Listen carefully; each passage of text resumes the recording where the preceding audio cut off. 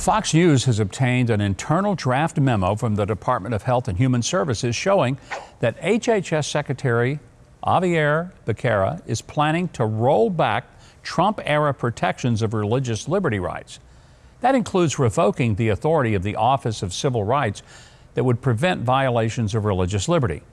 The memo, supposedly from OCR to Becerra, expresses concerns that Trump might have expanded OCR's authority too much.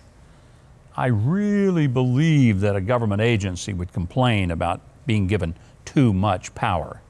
Yeah, right. Well, during his confirmation hearings, Becerra swore to Congress that he would protect religious liberty, but his predecessor as HHS Secretary, Roger Severino, said that HHS centralized authority over religious freedom claims because the laws weren't being enforced, and because that's how we enforce every other civil right. Without dedicated staff responsible for investigating religious freedom complaints, HHS will return to trampling people's rights as before.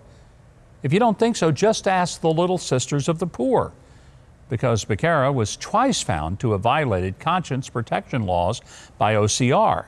And he's got no business deciding its religious freedom authorities, given his massive conflict of interest. Becerra told Congress that he values religious freedom and that nothing will change with OCR concerning enforcement. His actions since then prove that he lied, and this move would put an exclamation point on his anti-religious hostility. The big question remains, why would anyone who voted to confirm Becerra would believe that a man who is California Attorney General tried to railroad undercover journalists into prison on 15 felony charges just for exposing the nasty truth about Planned Parenthood give a flip about protecting anyone's civil rights? While HHS takes aim at your religious rights, the House Judiciary Committee released an email Tuesday provided by an FBI whistleblower showing that the agency's counterterrorism and criminal divisions are still taking aim at your parental rights by pressing forward with keeping tabs on parents who just happen to speak up against school boards and other officials. They've even created the threat tag EDU officials to track instances of such threats.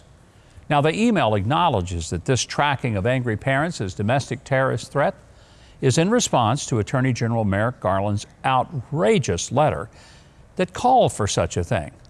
A letter written in response to a letter from the National School Boards Association that we now know was created in coordination with Biden administration officials. Megan Fox at PJ Media examined the alleged threats cited in it and found that none were legitimate, and the NSBA apologized for the letter. A little late. So far, 11 states have withdrawn from the NSBA. 26 have distanced themselves from it. Yet despite all that, plus Garland's denial to Congress that concerned parents will be monitored as domestic terrorists, this email confirms that that's precisely what the FBI is doing. The inescapable conclusions are that Merrick Garland is a politicized hack and a bald-faced liar, and Americans need to elect politicians who not only remove him from office, but who clean out the FBI and DOJ like the snake pits that we've discovered them to be. And speaking of all the things that this administration is doing to trample on your rights, let's talk about the Biden's Build Back Illegal Immigration Better plan. Someone just noticed that hidden away on page 1,647 of Joe Biden's $1.75 trillion Build Back Better spending plan is a little line in there to eliminate the need for a Social Security number to apply for child tax credits. A researcher for the Center for Integration Studies told Fox News, well, pretty obvious what will happen. That would result in the government giving an extra $2.3 billion in payouts to illegal immigrants. While all the absurd policies that Biden has been pushing could be bad news for the non-elite in America in the short term, it's really bad for Democrat politicians in the long run. And you can expect even more retirements leading up to the midterms next year. For example, California Representative Jackie Speer announced that she's not going to run for re-election in 2022 becoming at least the 8th Democrat to abandon what many of them must surely be sensing is a sinking ship.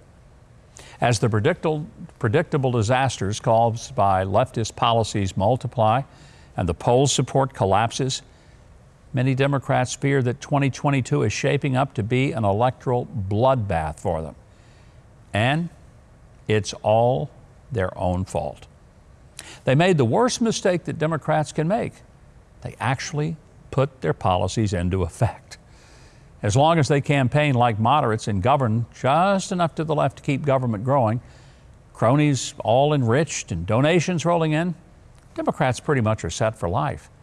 But these Democrats made the terrible mistake of listening to whack jobs like AOC, actually taking socialist ideas seriously and imposing their agenda, all the way from open borders to massive spending, to overweening government, to defunding police, to radical identity politics, to shutting down the domestic fossil fuel industry.